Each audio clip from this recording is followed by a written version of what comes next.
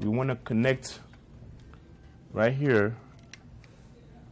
You connect your Ethernet cable here, and the other head to this cable, we are going to connect that to our Wi-Fi box.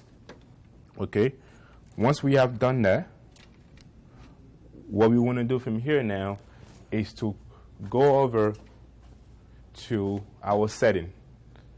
Okay, so you go down to the menu here, click OK on that, and then you go to Advanced System Setting.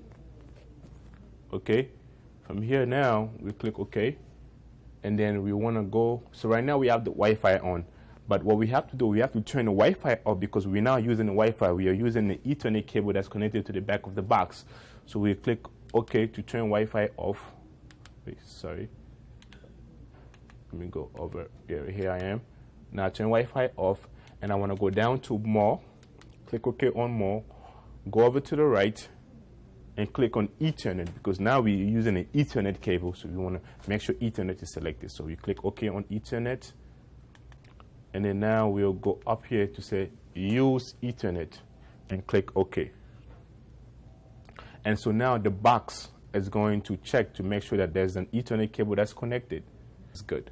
From there now you click on Home on your remote control, and then once we go to EnovativeTV, we should be all set. There you go.